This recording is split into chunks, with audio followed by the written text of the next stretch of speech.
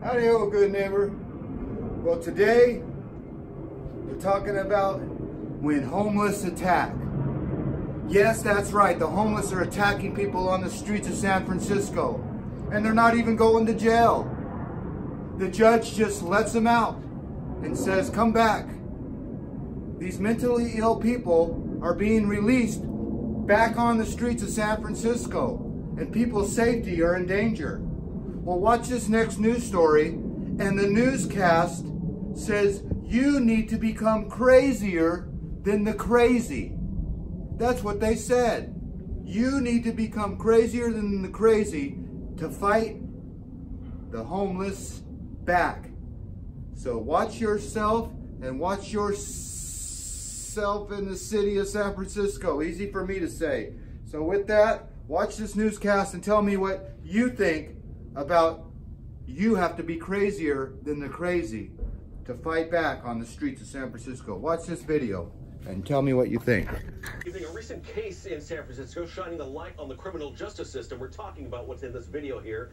It stems from this assault case. A woman attacked right outside of her apartment building. The suspect in this case released from jail by a judge just 72 hours later. KTVU crime reporter Henry Lee has been digging into this case, and he joins us now live from San Francisco with much more. Henry. Well, Andre, we're outside the building where this attack happened and where the victim is thinking about leaving now that the suspect is back on the streets.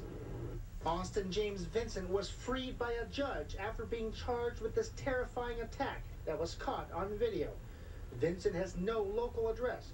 His whereabouts are now unknown. I can't stop thinking about the fact that this man is free after what he did to me. Panise, the woman who was attacked, doesn't want her last name used. She now wants the judge who released him recalled. That judge is Christine Van Aken of San Francisco Superior Court. In a tweet, Panise wrote, "I need answers," and tags former Governor Jerry Brown, who named Van Aken to the bench last year, and Governor Newsom. She said the judge is not fit for this job and is putting all of our lives in danger. What are you waiting for? Please, you have to do something. I stopped by the Hall of Justice and watched the judge at work. She's a former San Francisco deputy city attorney who played a key role in cases involving marriage equality and presidential overreach. Her clerk said she would have no comment. The judge rejected a safety risk assessment conducted by SF Pretrial Diversion Project, which said Vincent was unsuitable for release. That finding was made after the group used a computer tool, plugging in factors like Vincent's age, criminal history, and whether he has a history of skipping court hearings. Our main concern and what drives our work is public safety and making sure people show up for court. David Moroff, who heads the program, said Vincent is a client, and therefore he couldn't go into any details of the case, including how often Vincent must now check in with the pretrial group. He says he's not second-guessing the judge. You're asking me to get in the judge's head, and that's not our position, it's not our role, and I would never do that. They're on the bench, and we respect their decisions. In a statement, Vincent's attorney said his client has no history of violent offenses.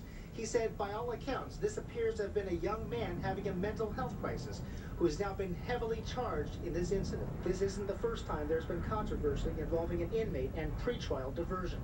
In 2017, just 5 days after a judge released Lamonte Mims from jail on a gun charge, police say he killed San Francisco photographer Ed French for his camera at Twin Peaks.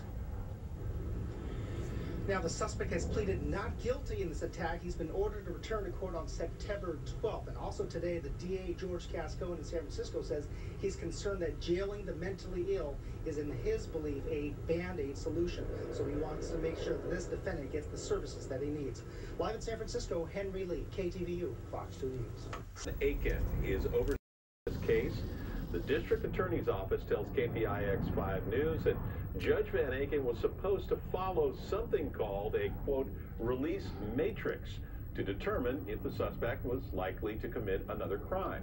But the judge went against that recommendation and released him anyway.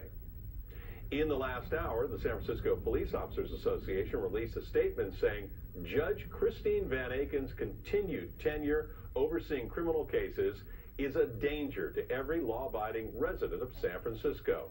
Her reckless decision to release Austin James Vincent from custody validates our call for the presiding judge to reassign Van Aken to traffic court. Both the mayor and the governor are weighing in on this case.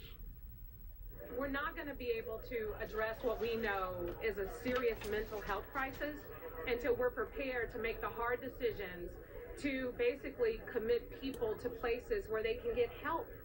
And it goes to the core of people wanting to live in a city as spectacular as this, and that foundation is safety. As for the suspect, Austin James Vincent, he has been ordered to stay at least 100 feet away from that condo building. Now, this case is bringing up the issue of safety on San Francisco streets, really Bay Area streets in general, but KPIX5's Andrea Borba has some strategies that people are using now to navigate potential trouble. Andrea? Well, Ken, experts say it all comes down to paying attention to your surroundings. They say it's very hard to do that with one of these in your face. Every day, well over 1 million people hit the sidewalks of San Francisco. How many of those people are prepared for potential danger? I walk around by myself a lot, and I keep a pretty good eye at it. Despite that assertion, it's not hard to find someone wrapped up in their cell phone and not the street. You shouldn't be locked in the screen all the time, the black mirror. It's detrimental, I think. Jimmy Choi, co-founder of Self-Defense for the People, says you need situational awareness, which you can't have if you're scrolling through Facebook while strolling. I think a lot of these days we're preoccupied on our phones, you know, tweeting, texting people, which is totally fine. But I think if you're going to engage in the city and walk around, you have to be aware of your surroundings, right? Jimmy's business partner, Joseph Batista, says next, listen to your gut. If you have it in your instinct that something doesn't feel right, trust that instinct. Humans are pretty much the only species on planet Earth that will rationalize their way out of danger. And if you feel that danger, remove yourself from the situation. Easiest thing to do is cross the street, right? Go walk around them. Put as much distance between you and the other person as possible. And if that potential danger turns into actual danger, Batista says, get loud. And sometimes you can talk to them diplomatically. Sometimes you have to act a little bit aggressive and assertive to them. Sometimes you have to act crazier than them. Now, coming up news tonight on KPIX5 News at 7 o'clock, we take a look at one physical maneuver you can take to evade an attack as it's happening. Live in San Francisco, Andrea Borba, KPIX5.